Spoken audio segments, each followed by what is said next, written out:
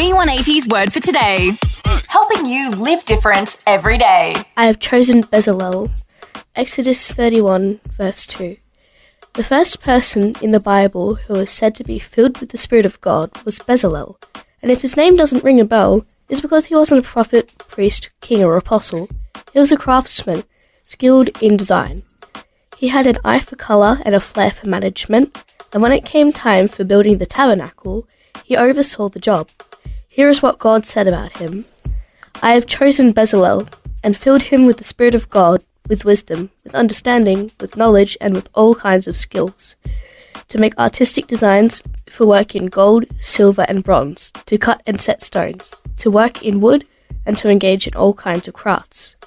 Imagine being Bezalel. You've always loved to work with your hands. You don't know God is involved in this, but He is. He actually placed these desires within you. When you're working, the joy you feel is actually the presence of God. You have certain strengths. You're born with them. They will always be your strengths, and when you delight in them, wonderful things happen when you discover those strengths, put them to use, and focus on improving them. Trying to develop in an area where God hasn't gifted you is like trying to instruct a rabbit to swim or a snail to run.